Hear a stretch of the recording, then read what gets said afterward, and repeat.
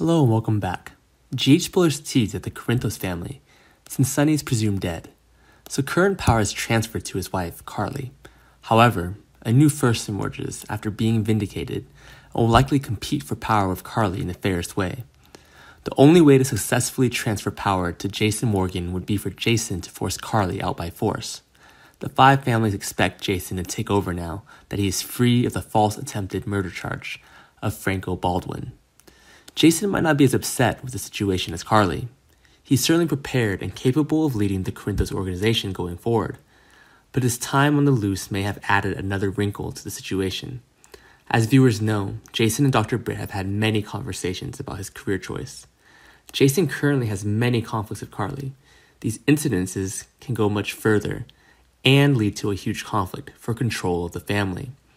Jason appears to have no interest in the current family business in Corinthos.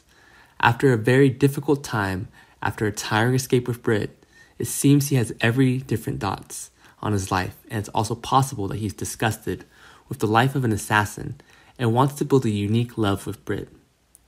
Over the past few months, Jason and Britt have become very close and have even had sex before returning to Port Charles.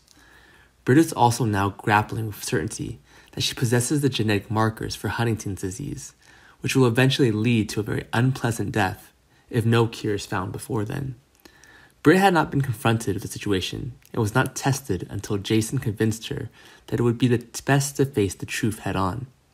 And although it was bad news, at least Britt knew the truth and could live her life without that uncertainty.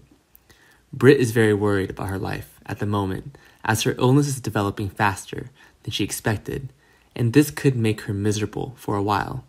And Jason seems to know it too, and he will do anything to save Britt and build a new life for himself. As this will keep her very busy, Carly will start to want to quit, so look for her to find a solution that she thinks will get her what she wants. If she continues to stay in power, she won't have as much time to make sure Jason and Britt don't get too close, which is obviously a sticking point with Carly now, getting ready to go back to the PC and then confront her amnesiac husband with what Carly will have to do and stop Nina's ploys. Like that is going to be a problem that needs an answer that Carly needs to resolve. It is possible that Jason will take over the organization in place of Carly, who prepares a plan to get her husband back. But this transition will not go as smoothly as many people would like. There will be a bloody clash that will be fought by both sides. Will Jason just be able to step up and take charge of Carly's organization? Does Carly really want to give up so much power? Thanks for watching. Goodbye, and see you again.